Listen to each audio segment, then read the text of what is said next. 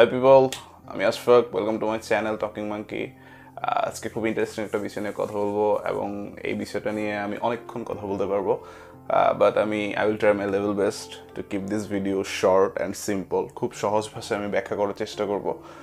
So what is progressive rock, or what is প্রগ, or what is progressive metal? Progressive ব্যাপারটা শব্দটার সাথে অনেকেই আসলে পরিচিত, অনেকেই ইদানিং শুনে যে progressive rock, progressive metal, but they don't really know the definition of progressive rock or prog. So personally, যদি বলি musically speaking, বর্তমানে আমি একজন prog head বা prog snob, you can say. I used to be a metal head once, but বর্তমানে আমি আসলে বলা যায় যে আমার মিউজিক্যাল টেস্ট চেঞ্জ হয়ে prog rock বা prog মেটালের দিকে ডাইভার্সড হয়েছে।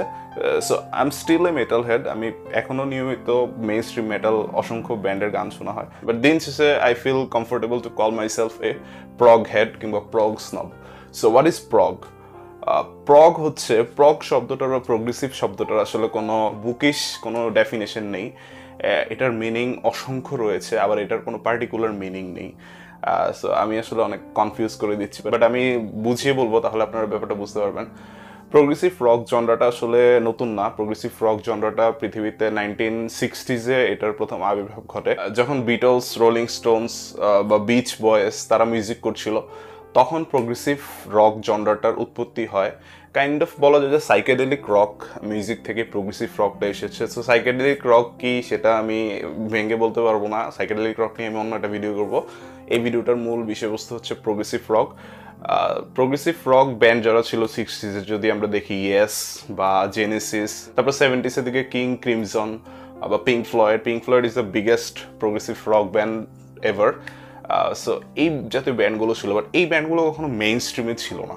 তারা সবসময় শ্যাডোতে ছিল, তারা পেছনের সারিতে ছিল। সামনের সারিতে যারা ছিল তারা কেউ প্রগ ব্যান্ড না। Beatles, you can say Beatles was A প্রগ band in a way.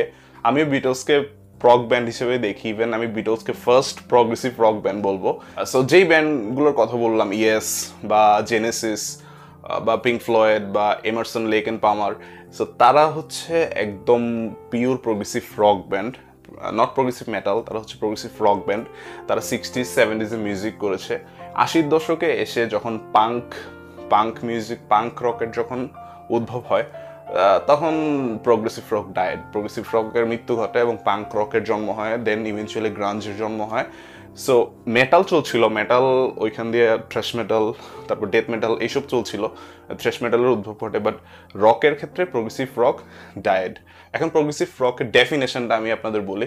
Progressive rock হচ্ছে রক মিউজিক, বাট এটার মধ্যে অনেক কিছু ফিউশন থাকবে। প্রোগ্রেসিভ রকের বা প্রোগ রকের কম্পোজিশন মধ্যে জ্যাজ মিউজিকের অনেক ইনফ্লুয়েন্স থাকবে, ক্লাসিক্যাল মিউজিকের অনেক ইনফ্লুয়েন্স এবং অনেক থিওরি থাকবে। ক্লাসিক্যাল থিওরি অ্যাপ্লাইড হবে প্রোগ্রেসিভ মিউজিকের ক্ষেত্রে। অর্থাৎ ক্লাসিক্যাল মিউজিকে যেসব থিওরি ছিল, মিউজিক্যাল থিওরি বা মিউজিক্যাল কনসেপ্ট ছিল, সেটাকে আধুনিক ইনস্ট্রুমেন্ট, অর্থাৎ গিটার, হেভি গিটার রিফ বা গিটার সোলোস এবং ড্রাম সোলোস, ড্রামস এবং পিয়ানো বা কিবোর্ড, এইসবের মধ্যে যখন এই থিওরিগুলো অ্যাপ্লাইড হবে, তখন সেটা হচ্ছে প্রোগ্রেসিভ রক।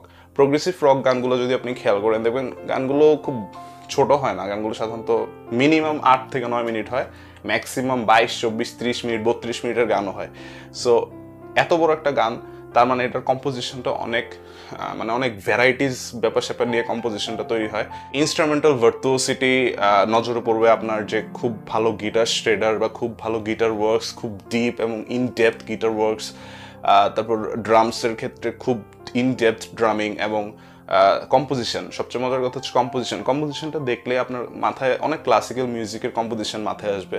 আপনার মাথায় বিথোভেন আসবে, আপনার মাথায় মোৎজার্ট আসবে, আপনার মাথায় হেইডেন আসবে, যদি আপনি কম্পোজিশন ওয়াইজ ফলো করেন এবং যদি আপনার মাথায় মিউজিক থিওরি সম্পর্কে ধারণা থাকে।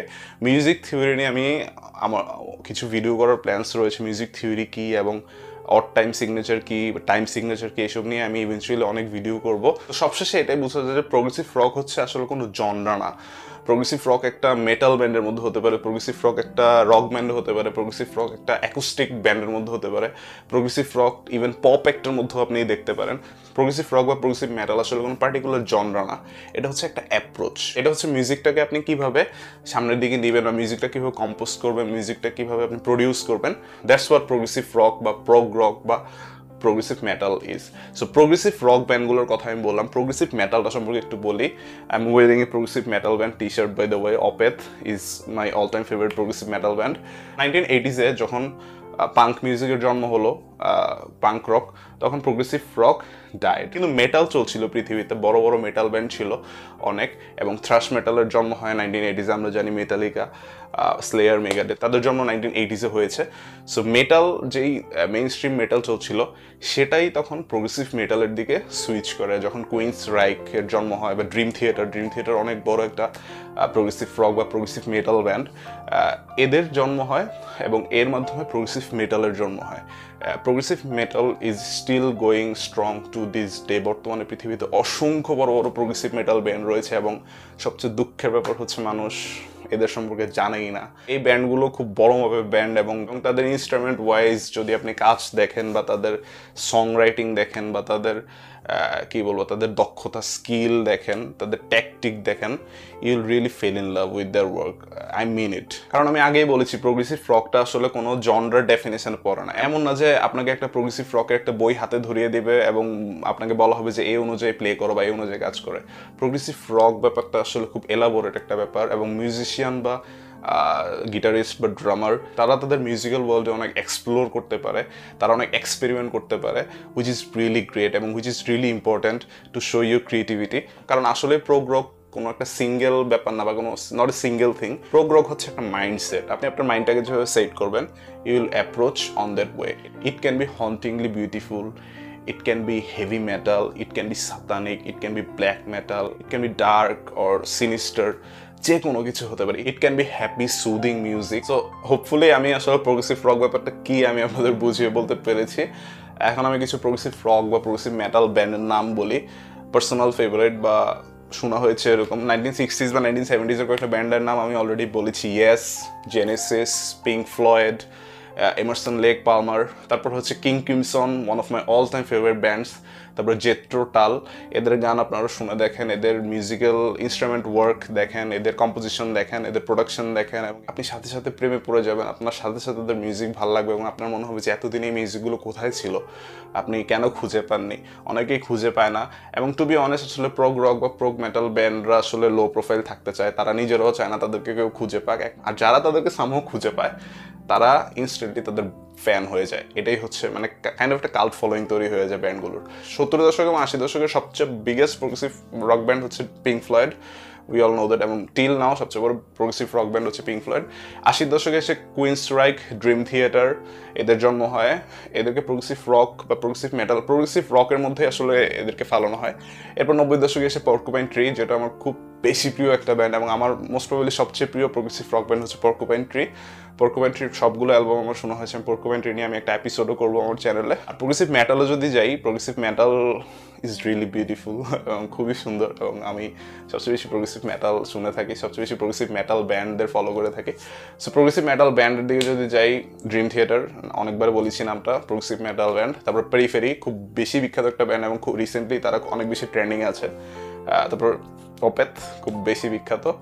ইউকে এবং ইউরোপে, নর্দার্ন ইউরোপে অসংখ্য progressive rock, progressive metal band রয়েছে মূলত, কারণ ইউকেতেই মূলত প্রোগ্রেসিভ রকটা শুরু হয়েছে। ইউকেতেই মূলত রক মিউজিক, মেটাল মিউজিক সব কিছুই শুরু হয়েছে। প্রোগ্রেসিভ রকের একদম পুরোপুরি রুট হচ্ছে ইউকেতে, এবং ইউকে থেকে শুরু হয় বর্তমানে পুরো পৃথিবীতেই প্রোগ্রেসিভ রক বিলং করছে। বাংলাদেশে Artcell is a progressive rock অথবা progressive metal band, you can say.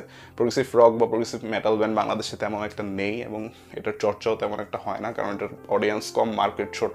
এরপর একটা ব্যান্ড আছে আমার খুবই প্রিয়, হাকেন, এটাও ইউকের একটা ব্যান্ড। তাদের গানও আমার খুব বেশি ভালো লাগে বর্তমানে। পেরিফেরির গান আসলে I am not a big fan, but periphery is a big name বর্তমানে বলা যায়।